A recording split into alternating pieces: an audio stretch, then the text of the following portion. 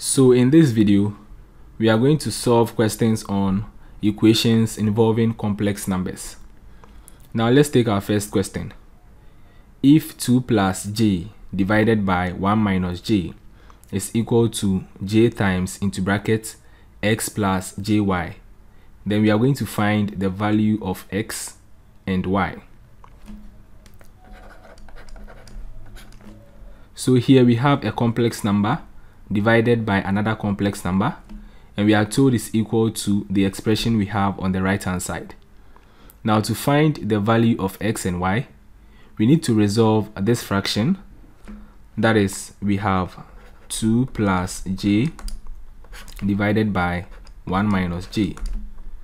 Now because we have a complex number divided by another complex number, we said that when you want to divide two complex numbers, then you want to multiply both the numerator and the denominator by the conjugate of the denominator. Now we have the denominator to be 1 minus j, so we are going to multiply both the numerator and the denominator by 1 plus j divided by 1 plus j, and this happens to be the complex conjugate of the denominator 1 minus j. Now let's multiply across. So we have 2 times 1 plus j times 1 plus j, all divided by 1 times 1 plus j minus j times 1 plus j. Now let's simplify. We have 2 times 1, that is 2. 2 times j, we have 2j. J times 1 is j. And then we have j times j, which is j square, and that is equal to -1. So minus 1.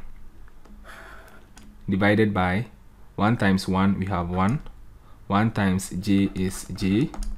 Negative j times 1, negative j. And then negative j times j is negative j square. So -1 times -1 is 1.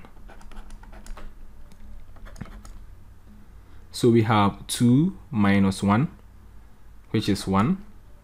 2j plus j, which is 3j, divided by plus j cancels out minus j. We are left with 1 plus 1, which is 2. Therefore, we have 2 plus j divided by 1 minus j to be equal to 1 plus 3j, all divided by 2. Now let's resolve the expression we have on the right hand side. So on the right hand side, we have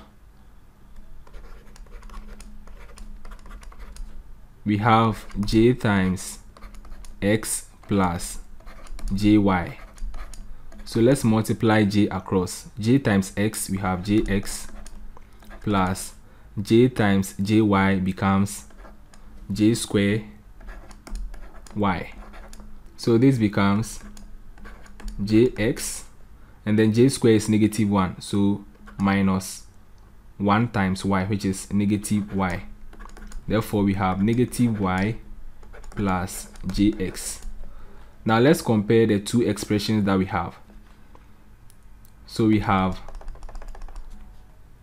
this one, which is 1 plus 3j, all divided by 2, or better still, we can write 1 over 2 plus 3j over 2 equals -y plus jx.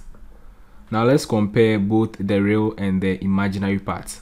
So for the real part, which is -y, we have -y equals 1 over 2. Therefore, we have y to be equal to -1 over 2. And then for the imaginary part, we have 3 over 2 equals x. So we have x equals 3 over 2. So therefore, we have x to be 3 over 2. We have y to be -1 over 2. Now let's take the second question.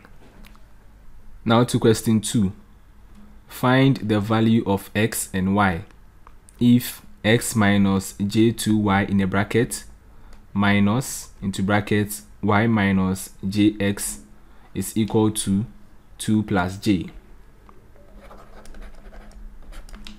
So we have x minus j2y minus, in a bracket we have y minus jx equals 2 plus j. Now let's resolve the expression on the left hand side. So this becomes x minus j2y, we have negative y, and then plus jx equals 2 plus j. So at this point we can group like terms. So we have x minus y plus jx minus j2y equals 2 plus j. We have x minus y, that is the real part, plus we factor out j. Inside of the bracket we have x minus 2y, that is equal to 2 plus j. So now we can generate two linear equations to find the value of x and y. So for the real part we have x minus y equals 2. Let's call this equation 1. And then for the imaginary part we have x minus 2y equals 1. Now the coefficient of j is 1. So we can use the method of elimination to find the value of y. X minus x is 0. Negative y minus negative 2y is the same as negative y plus 2y. So negative y plus 2y is equal to y. So here we have y equals 2 minus 1 is 1. Therefore we say that y is equal to 1. Now we are going to put y equals 1 into equation 1 to find the value of x. So from equation 1 we have x equals 2, we transpose negative y to the right hand side, it becomes plus y.